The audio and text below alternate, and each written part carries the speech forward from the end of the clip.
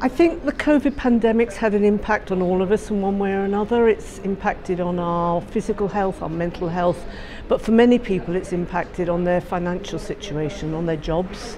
And that's why it's so important that Sutton Council, together with the voluntary sector, with local charities, is able to step in and give people the help that they need.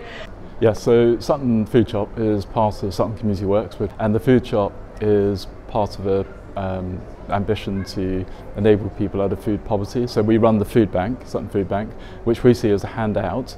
So people in crisis, we get them out of poverty through a crisis, and the food shop is what we see as a hand up. So we're seeing people enabled out of poverty through paying a certain amount per week, those who are struggling on low income. So they pay £3 per visit, and for £3 they get access to all this food, which is worth about £15 to £20 a week. Oh my God, this is a saviour. This is a saviour, because as I said, you're getting a bit of everything. It's not just veg alone or just freezer stuff alone. It's everything to do with breakfast, lunch, dinner. So the benefits that we're seeing from the Sutton Food Shop operating is it's providing food for people who really need it. People have been struggling. They have been struggling with their low incomes, whether it's been homelessness, whether it's been unemployment, and it has been quite hard on their lives. So to be able to access a food shop like this, it's changed their lives, and it's provided food for their children, it's provided food for themselves, but also overall it's improved their mental health as well.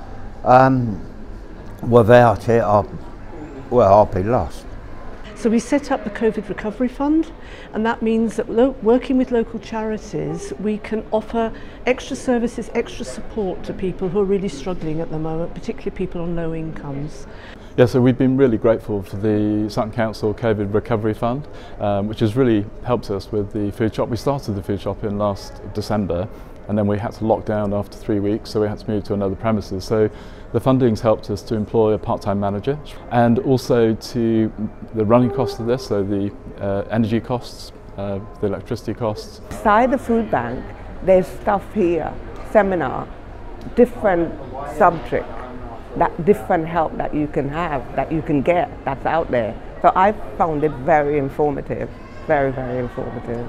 Foodshop does provide additional support, and we work with external agencies like Christians Against Poverty, we work with Sutton Uplift, we did an event with Sutton Carers. So what we like to do is we like to provide our customers with whatever issues that they have, any problems that they've got in their personal lives, and whatever they're struggling in, we like to just feed into that and just help them further.